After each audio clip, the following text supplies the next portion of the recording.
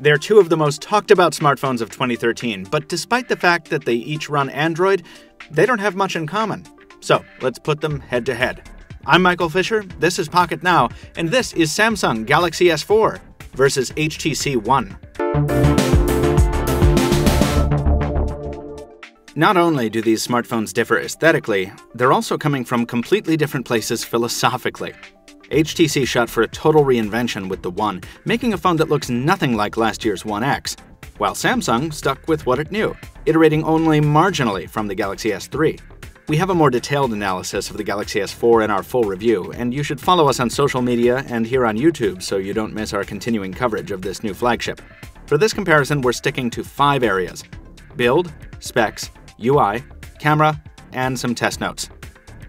In terms of build, the differences between these phones leap right out, even with a cursory glance.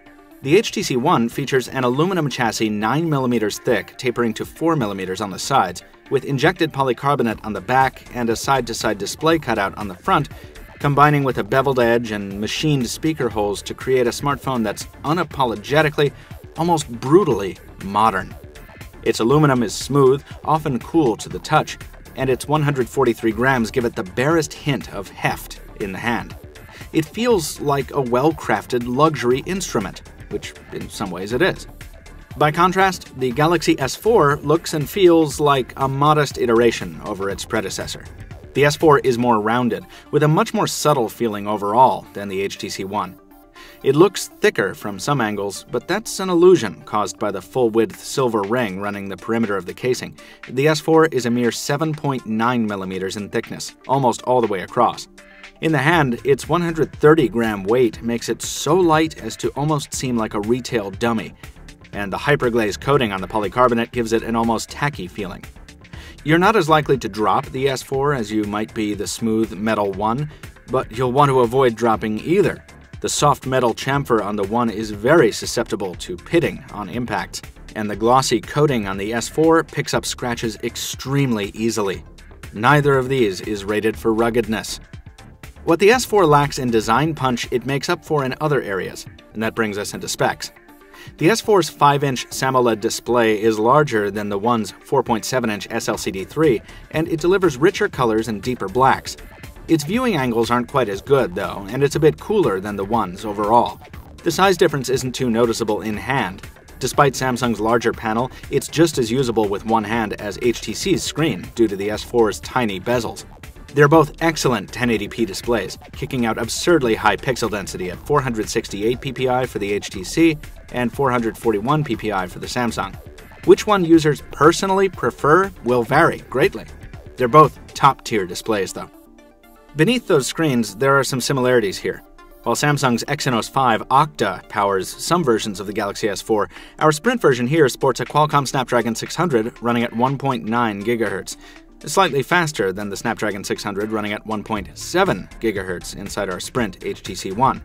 There's 2 gigs of RAM on each phone, but storage options vary, with the S4 offering 16, 32, and 64 GB variants, and microSD expansion up to an additional 64 gigs, while the HTC One comes in either 32 or 64 gigs with no microSD slot. And while we're talking about what is and isn't removable, we should mention that the 2300 mAh battery in the HTC One is embedded, smaller than the swappable 2600 mAh battery in the Galaxy S4. More battery life commentary can be found in the full review of each phone. These devices are both beastly in terms of raw numbers, but the Galaxy S4, with its removable battery, expandable memory, and larger display, will probably be a better fit for the spec-obsessed. Diving into the software only highlights how disparate these devices are. HTC's Sense 5 overlay running atop Android Jelly Bean is a flat, minimalistic skin emphasizing grays and blacks, with add-ons like Blink Feed bringing a boxy, tile-like feel we haven't seen before in Android. The UI is responsive to a fault, with lag very difficult to induce. The TouchWiz skin running on the Galaxy S4 is, once again, less a total rewrite, more a minor tweak. Samsung's bright and colorful software design persists in the new TouchWiz, and while it's normally just as responsive as we've come to expect from Samsung, we did pick up a stutter here and there. It's nothing that makes the S4 particularly unpleasant to use, but there might be some optimization that has yet to happen here. Truthfully, the more annoying thing about TouchWiz is how rapidly it's aging. Its cartoonish style really needs a revamp. Of course, Samsung is the king of added features, and the S4 is no exception. Some features like Air View are actually quite handy and make a lot of sense. Others, like Air Gesture, are a little less polished and fall more on the gimmicky side of things.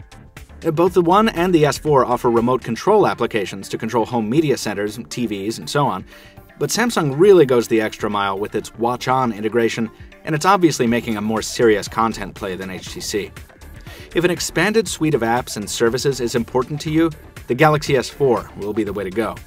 If you value a smartphone experience with very refined, very modern software design, though, the One is a better choice.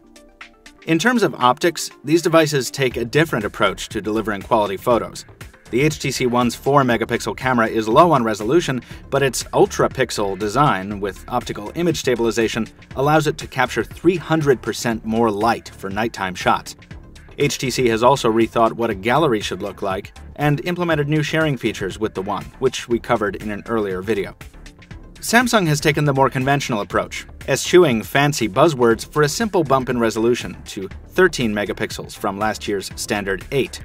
It's also revamped its viewfinder software, porting some innovations from the Galaxy camera like the shooting mode menu, and adding fun features like Drama Shot and Animated Photo. The results are good on each side. The Galaxy S4 delivers photos with higher saturation, both indoors and out, and of course their resolution is much higher, allowing for greater zoomability. Though the camera packs a 13-megapixel sensor, it's important to note that the default shooting mode confines photos to 9.6 megapixels. That's to preserve a 16:9 aspect ratio, so that's the setting we used for most of our testing period. The camera took a little longer to focus than we're used to, a problem exacerbated by how light and easy to shake the phone is, and it didn't always launch as quickly as the camera on the One. Also, low-light performance wasn't anywhere near as good, and the front-facing camera can't compare with the wide-angle lens on the One. But for photos you can print without much worry, or pictures you want to zoom in real close on, the Galaxy S4 will probably be the better choice. And either way you go, video performance is great. Check out our full review of each of these devices, as well as our comparison features at Pocket Now for more photo analysis. In terms of everyday use, the ups and downs continue. The One is excellent at noise cancellation in voice calls taken over the earpiece, and the boom sound speakers provide an outstanding loudspeaker calling experience as well. Those front-firing speakers definitely outclass the Galaxy S4's single rear-mounted unit. The difference isn't so much about loudness. Samsung has boosted the output on the S4 speaker, and it's actually quite loud. Rather, the difference comes in sound quality, the forward placement, and the stereo effect of the widely placed speakers on the One. It's the best audio experience we've had on a smartphone. Performance in other sectors is roughly on par. App launch times are comparable, and reception seems about even between the two devices on Sprint's network, though Sprint's 4G network in Boston really needs some work in speed and reliability. Overall, the One's software is more responsive, but the Galaxy S4 counters by offering more of the interface features we mentioned before. Some are more useful than others, but they're there if you want them. Each of these devices runs one of the newest builds of Android. It's the same OS under there, but you wouldn't know it based on how thoroughly HTC and Samsung have modified it in very different ways. If you want more features than you can possibly use, an expandable memory capacity and swappable battery in the lightest possible package with one of the biggest screens on the market, and feature compatibility with the rest of Samsung's Galaxy family, the Galaxy S4 is the phone for you. If you're looking for a slightly different feature set, emphasizing a slick UI, very cool camera features, excellent voice performance, and the best audio we've heard from a handheld, all encased in a shell that's more art than phone, the HTC One is the way to go. Either way, you'll be getting one of the best smartphones Android has to offer. That's going to do it for now, folks, but we have a whole lot more Galaxy S4 content at pocketnow.com and also here on YouTube. So, like I said earlier, follow us, subscribe to us, throw us a like if you enjoyed the video, drop us a comment if you have something to say, and thank you very much for watching. We'll see you next time.